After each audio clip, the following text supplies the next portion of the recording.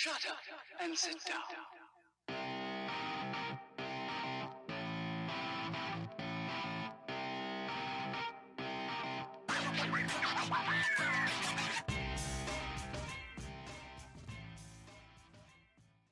Well, hey everybody, my name is Paul Abernathy and I'm CEO and founder of Electrical Code Academy Incorporated, and I'm also the co-author of our Grounding and Bonding course. Now, look, I serve on Code Making Panel 5. If you don't believe me, just go to the front of your code book and go to Code Making Panel 5. You'll see my name.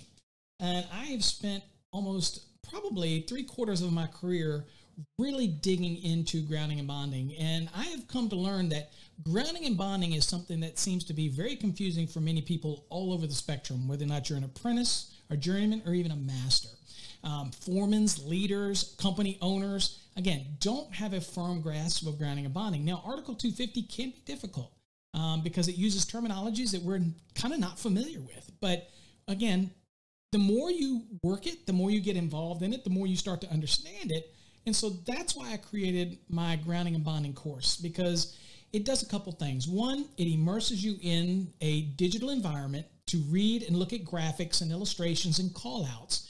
But then it also tests your knowledge with reviews at the end of the unit so that you get instant feedback so that you understand how well you understood the material. Now, when it comes to grounding and bonding, it's so critical that we understand things like sizing equipment grounding conductors, supply side bonding jumpers, system bonding jumpers, how to use the proper tables, 250.122, 250.102C1, all those different aspects of it. Equipment grounding conductors, and what if you have parallels and full size in each raceway, or maybe you're grounding electroconductors in 250.66 and all the nuances. Maybe if it's a ground rod and you're using 250.66A, which says it doesn't have to be larger than a 6 copper or 4 aluminum.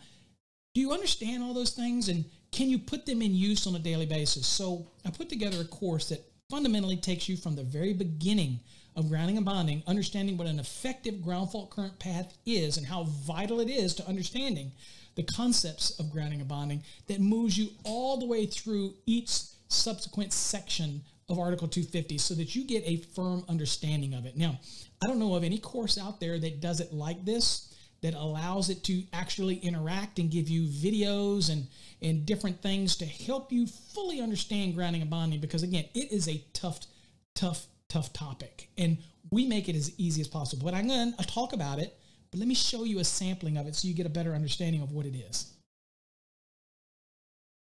Okay, so when you get in our program, you'll have access to your course console. Over here on the right side, you'll have some navigation bars and our buttons or links or icons. And of course, you'll notice that you have 8 units and an appendice.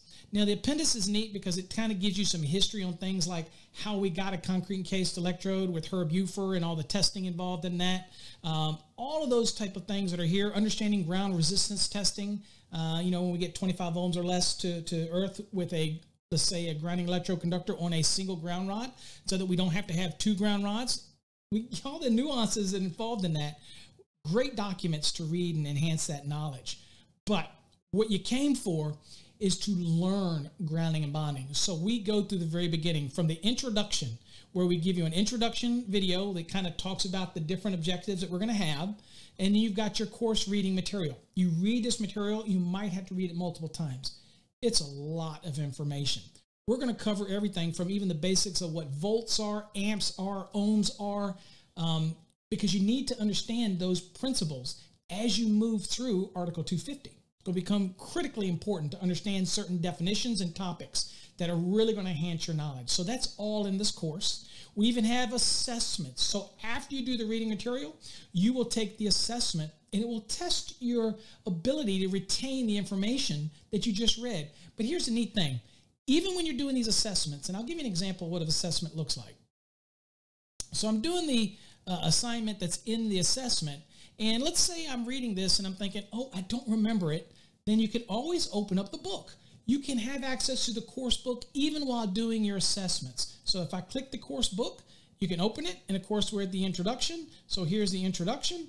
And you get to read all this material again. And if a question has something to do with one of these, you can just simply click on the link and it will take you right there to that information to help you answer the question. Again, this is immersion type of training. You're looking at the book, but you're also following the course material. And when you need to, please feel free to go to the National Electrical Code. Especially Article 250 is quite extensive.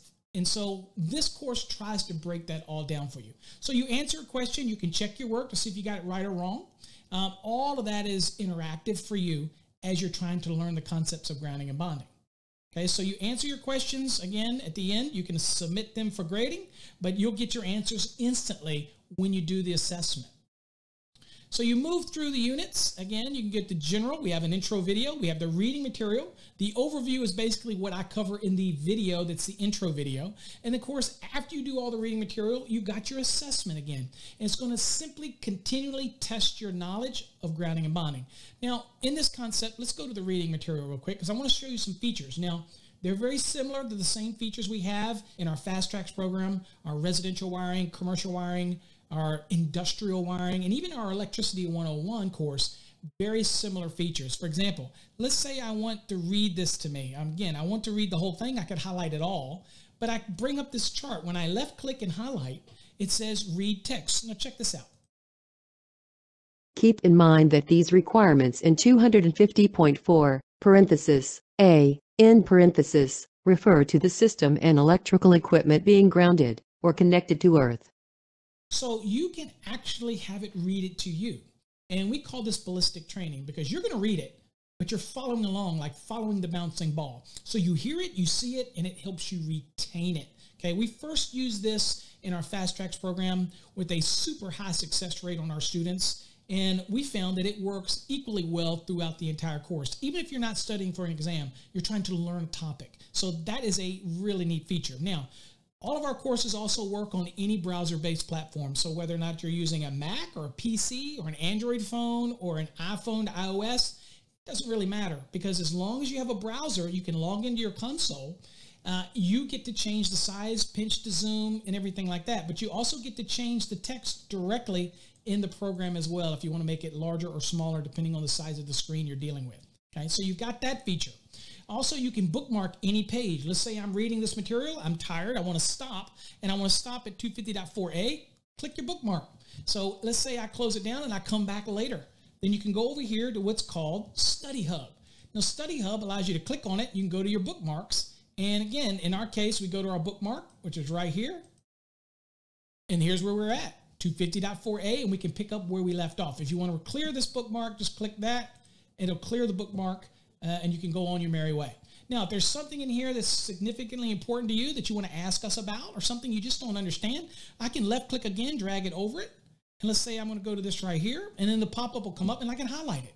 Now, when I highlight this, it does something because you need to continue working on in the course. But then you go over to your Study Hub and you click on the highlights. And you'll see that we have highlighted something in Unit 1. So click on Unit 1.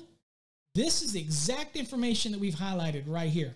So you can also click on the arrow and it will actually take you to that in case you close down your course material, and then you can pick up where you left off. Now, if you want to send this information to us because you don't understand it, then you can left click, drag over it, and then when you come off, you can right click and you can copy it and you can paste this in an email, and you can also paste it in the Study Hub, which is a unique social media platform that is exclusive to us here at Electrical Code Academy. Just go to the SparkyHub.com, the SparkyHub.com. I don't know what I called it, but it's called the SparkyHub.com. So check that out as well.